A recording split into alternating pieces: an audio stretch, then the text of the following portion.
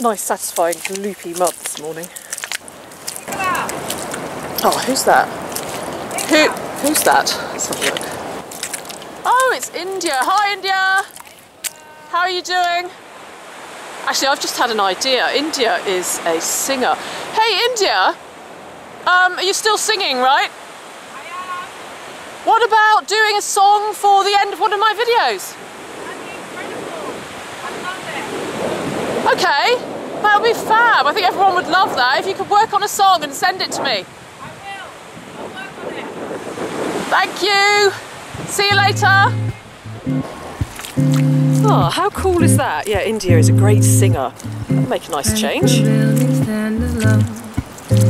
Behind waves of sky,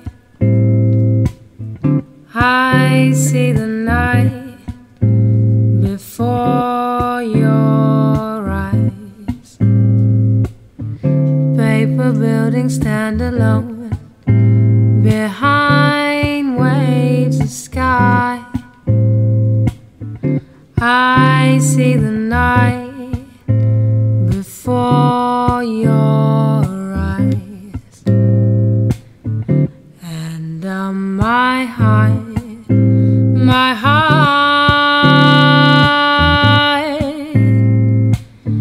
don't let me out again, and my heart.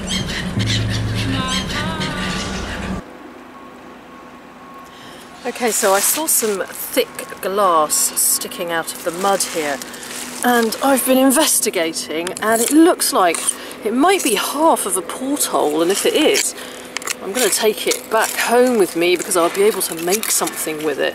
So I'm just levering it out. You see, it's really thick glass there, stuck in the mud, so let's have a look. And it is! Look, it's half a porthole. Look at that! Isn't it gorgeous?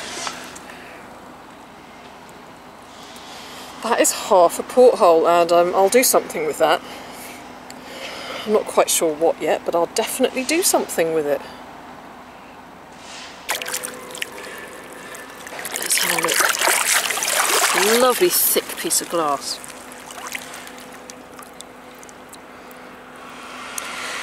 There we go, look. Almost clean.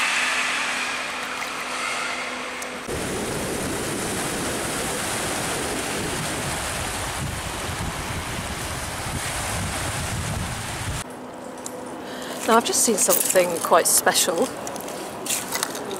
I'm going to walk along slowly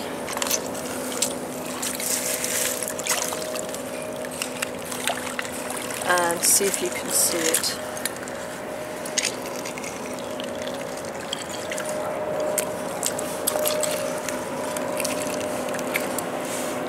It's just here, look.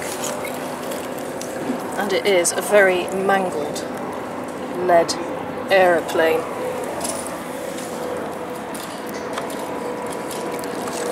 It's got its wing rather bent, but hopefully I'll be able to unbend it later.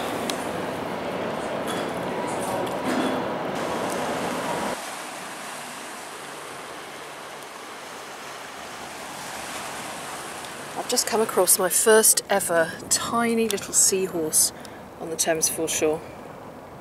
Here he is, and sadly he's not alive.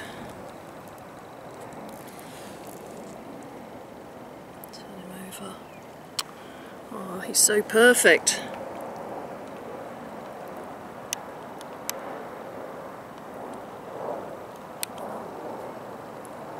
Such a beautiful little creation. It's such a shame that he's not alive.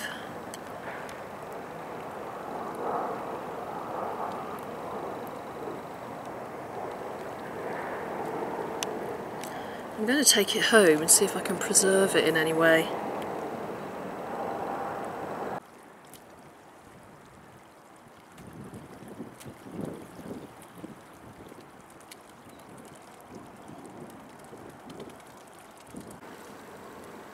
Well, I've just spotted a few little things here, so I'm going to go gently over the area and you can see if you could spot them.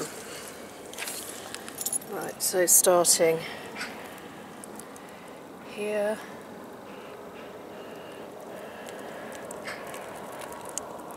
and then moving up here.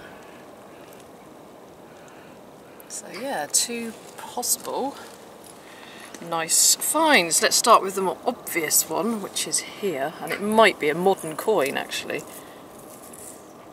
And it is.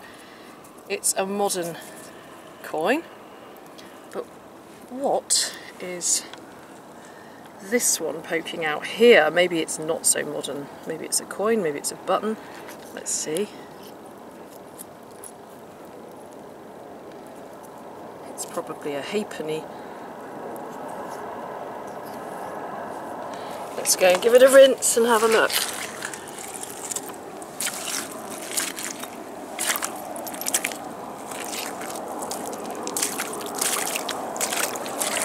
Give it a rinse.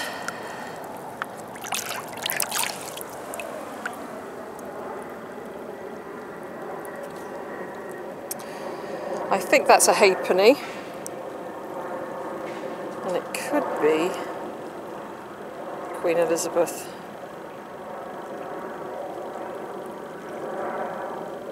Oh no, I think it could be George. Yeah, there's a George, look, you can just see his profile.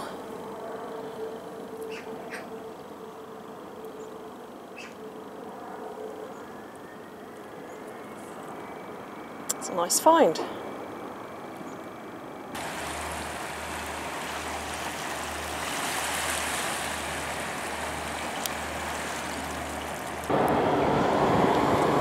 Now just here I saw what I thought was a glass bottle poking out of the mud, and it has some curves on it, so I thought I'd investigate, and actually what it is, it's not a glass bottle but a plastic one, but it's a plastic bear full of mud there, probably from the so I don't know, 1950s, 1960s or something.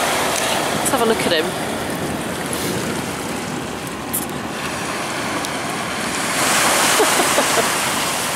Well, I know he's plastic, but he's rather cute, and once he's emptied of mud, I think he'll have a very nice home in my studio, and he's quite Christmassy too. He looks like he's holding a little present.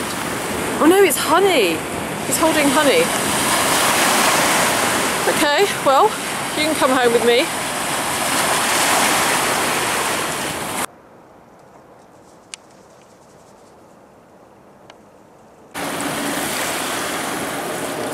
Let's have a look and see if there's any bowl on the end of this stem.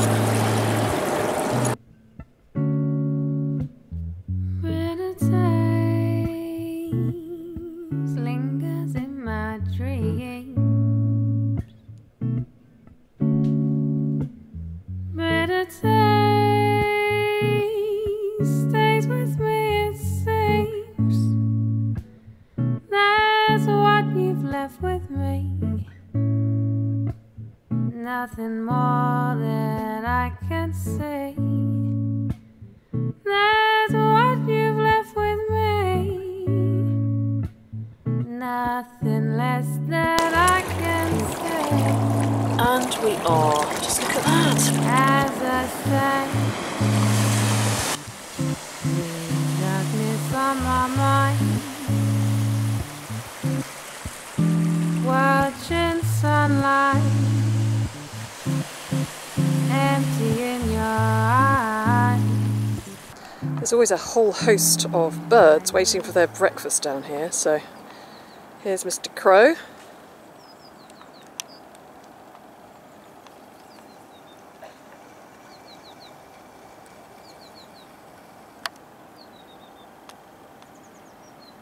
Nice healthy crow breakfast.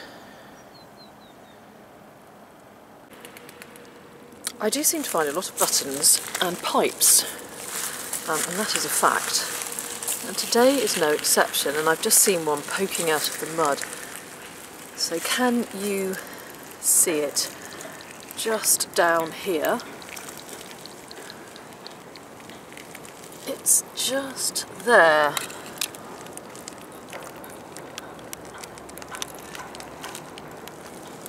So let's have a look to see if anything will be revealed.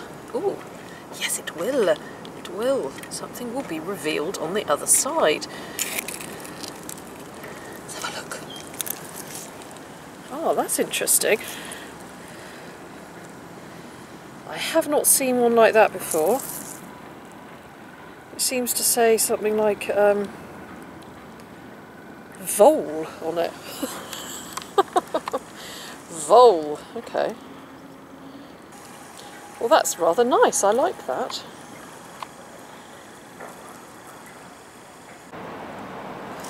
Ooh, what's this? I just spotted something curious down here. It's down here, see? I can see a little hand and a drumstick. Feels rubbery. Let's lift off this rock and see what is going to be revealed. Ooh, how odd. What a strange thing. Oh my goodness.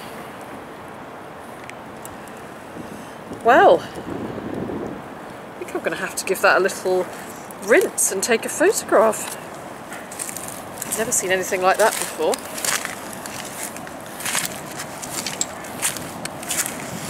Let's go and give it a wash.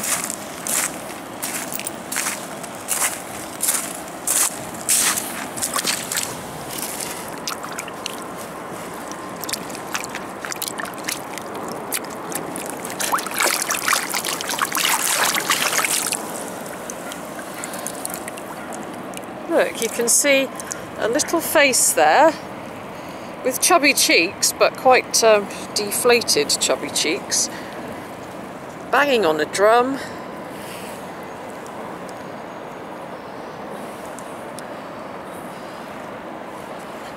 That is, yeah, something else.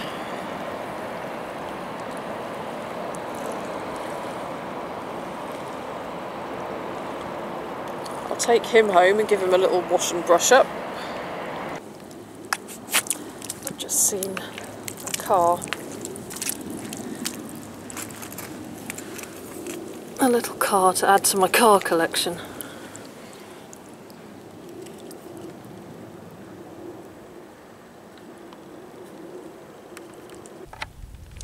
Now the other day I found a little bull's or a horse head. I've just found an even smaller one right there.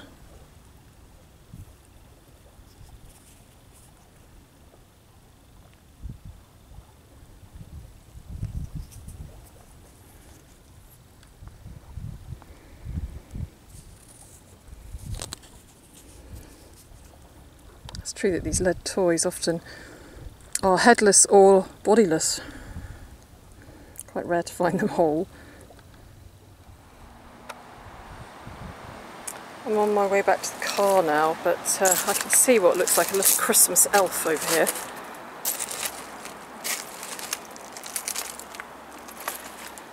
Let's take a look. Oh yes, that is a Christmas elf.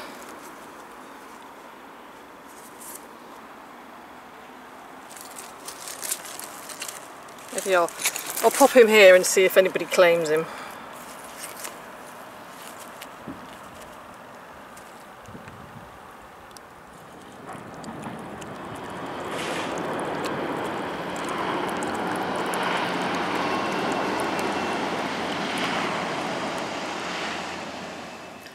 Thank you very much for watching. I'm here in my studio now with my array of finds which featured in today's video.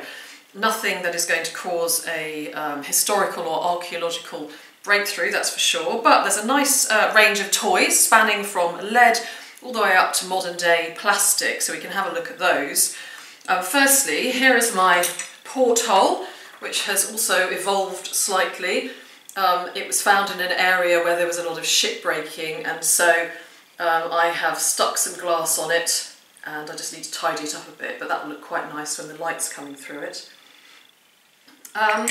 So yes, the toys. We find a lot of lead toys on the River Thames, and that day, or one of the things I found was this lead aeroplane. It was very battered, the wings were completely folded up. I don't know if that happened before it was lost or afterwards, but I managed to unfold the wings. I found another one very close to that same area some time ago. And also, not far away from that area, I also found a modern aeroplane. So in the space of, 100 years or so, toys really have come on from the old poisonous lead to the polluting plastic.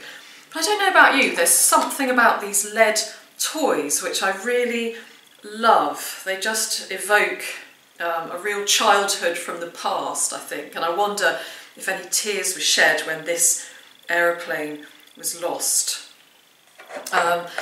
We find a lot of lead soldiers as well, and similarly these lead soldiers have evolved into plastic ones over the years.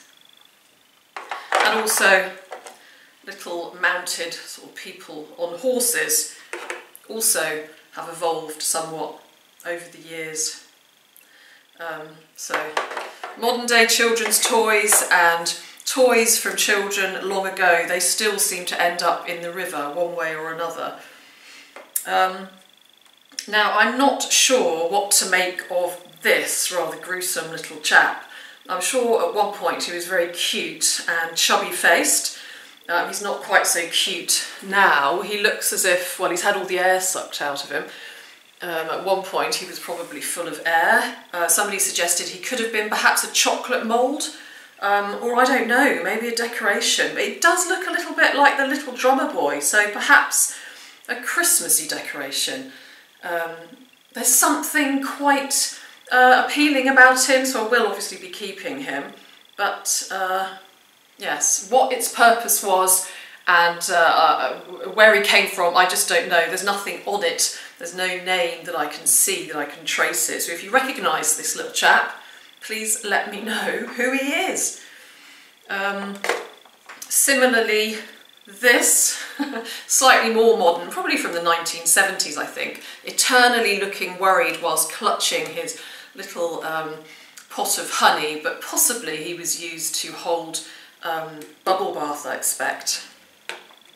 So now, having looked at these various lead toys and plastic toys, let's move on to the more inspiring find of this beautiful little seahorse. Quite sad though, of course, because he was dead.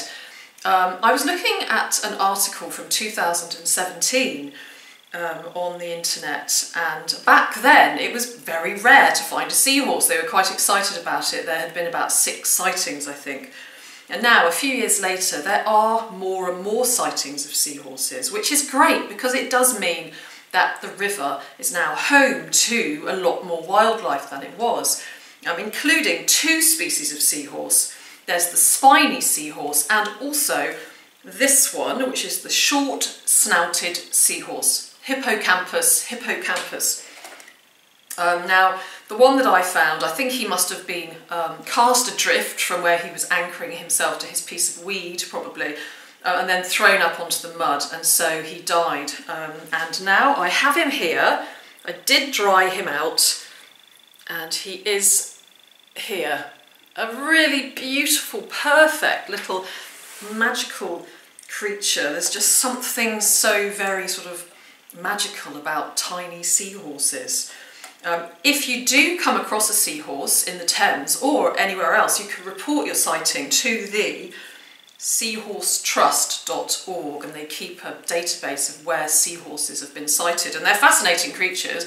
I learned all sorts of facts about seahorses, and I feel very privileged to have found one. I just hope that in the years to come there will be more and more of these beautiful magical little creatures living in the river. There's supposed to be about 126 species of fish in the Thames now, so it's great news, and it reminds me too of when our dog Misha met a seal in the river several years back. So the Thames, although it doesn't always look terribly clean, it's a lot cleaner than it was, and there's a lot of wildlife in there. So that's my seahorse. Now, on the subject of tiny horses, I really hope you'll indulge me now, because it's the perfect opportunity for me to just tell you a little bit about some tiny weeny horses in my Mudlarking Find collection, which some of you will have already seen, but it's another excuse for me to get them out and show them to you. Some tiny horses on pipes that go from very, very small to even smaller to almost microscopic that you can hardly see under a magnifying glass. Some time ago I found this pipe here, which has the head of a horse as the heel. It's beautifully detailed. When I found it, it was completely black, and you could see the glistening hairs, and it just looked like black beauty. And then, more recently, I found this little tiny chap galloping up the pipe stem here. Again, so much detail on it, made by the Wingender Frère, I think, in Belgium. It's got a maker's mark, WF, but absolutely stunning. So another tiny, weeny horse. And then, possibly the smallest little horse I've got in my Mudlarking collection is actually on the heel of this pipe. Some time ago I was going through my pipes, sort of putting them in piles, and I noticed something, a little splodge on the bottom of the heel here. And at first I thought I was seeing things when I looked at it under the magnifying glass and thought it was just a bit of a fluke shape which looked vaguely like a horse. But when I had a closer look and when I put it out there and asked some other people, it was confirmed that indeed on the end of this heel is a tiny, weeny, rearing horse, little maker's mark. So talking about tiny horses and seahorses, I thought, yes, I can get those out again and tell you about them. And of course there's the tiny little horse head that I found as well, which fits in very nicely to the theme of tiny horses. So I wanted to also mention, of course, that you'll have noticed the lovely music featured on today's video, which is courtesy of India.blue Golding. She goes under the name of India.blue for her singing and songwriting, and I was delighted to bump into her as she was cycling on the way to work. And she is my first studio guest. I was able to ask her a few questions, so you're going to meet her in a minute and listen to a little bit more of her music. But before that, I just wanted to wish you all an extremely happy, joyful and peaceful Christmas if you're celebrating Christmas this coming week. And if you're not, I wish you an equally happy, peaceful and joyful week. Thank you again for all your support over the last year, your comments, suggestions and feedback. If you've enjoyed my videos, please subscribe for more. And I'm very much looking forward to doing more videos for you next year in 2020. So thank you very much, and let's go and meet India.blue, who is, I'm sure, an up-and-coming superstar singer. So India, thank you very much for coming in to the studio to meet me today. And it was great to see you the other day. You were on your bike on the way to work, weren't you? I was indeed, yes. Do you ever feel tempted to jump over the fence and go down in the mud when you drive past the river like that? Every day, all the time, just want to swim to work. That could be a little bit dangerous. But no, you're singing, which is absolutely beautiful, and we've just heard some of it on this video, Yes, and I'm sure that thank everyone will appreciate it a lot. When did you first start songwriting and singing? Because you write your songs, don't you? I do, yeah. I never really know how to answer this question. I remember singing when I was pretty young, when I was about 6 or 7. And I kind of just stopped for a while and then started singing again at about 15 on and off. And since I've been at uni, which was I graduated a couple of years ago, I've started songwriting and just implementing songwriting and singing more into my life. Excellent. Being more creative. Excellent, that's brilliant. And is there, what is the inspiration behind your writing? I'd say often I'm inspired by beautiful landscapes, just staring at the sky, and water a lot of the time. I think being close to, being in an ocean or being in a river. Being by the river? Yeah, I think just kind of being calm and feeling peaceful, not really overthinking it too much. Yeah, I agree with you there. Yeah. And well, your singing certainly is peaceful and calm. Oh, it fits thank right you. in to the river theme. Yeah. And in terms of singers, do you have any particular singers that you're inspired by that you love? I do. I think I'll have to name two because yeah, they're equally important to me in different ways. The first one has to be Donny Hathaway. I love the rich quality of his voice, just, yeah, so warming and moving and so impressive as well. And like, I haven't met or haven't experienced another singer who kind of sings in that way. And the second one is also a favourite singer of mine, Astrid Gilberto. But yeah, for different reasons, she has a much more kind of simple style, but I think that can be equally as beautiful in another way. And I feel like she has kind of taught me that recently. You don't always have to kind of fill every space and sing really powerfully. You can kind of just keep it simple sometimes, and it is effective, you know, in a different but beautiful kind of way as well. Oh, excellent. And do you perform as well on occasions? I do, yeah. I have been doing, I'd say, about 1 gig a month this year, and I try to go to open mics when I have the time and get the chance to. Mainly in the kind of southeast London area. I'll do that, yeah. Oh, excellent. And do you have a particular person, the same sort of person who accompanies you on guitar? Yeah, my friend Stefan, my lovely friend Stefan Haravello, often accompanies me on the guitar. Also have another friend, Mikkel, who also accompanies me when he can. Yeah. Oh, brilliant. And where can people go to listen to more of your music? Have you got anything on social media, got a website, somewhere people can go listen to your music? I do. I have a Instagram page, india.blue Golding is my full name and username for that. And I often just post videos of music that I've been doing, open mics that I've maybe sang at, and also a SoundCloud page called India.blue. And I hope to have music on Spotify soon. Okay, brilliant. Well, I hope that I was going to say 2020, but I think it's 2020, isn't it? I hope that 2020 brings you much creativity, songwriting and beautiful singing, and I can't wait to listen to more of it. And thank you very much for agreeing to have your songs on this Christmas video. Oh, it's my pleasure. It's been amazing. Thank you. I've been reminded of autumn loving and sunlight in the vines.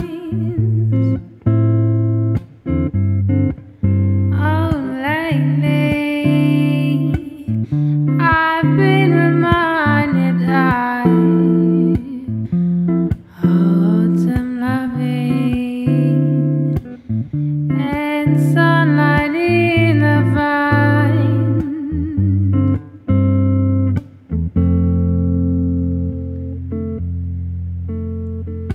Something in my mind tells me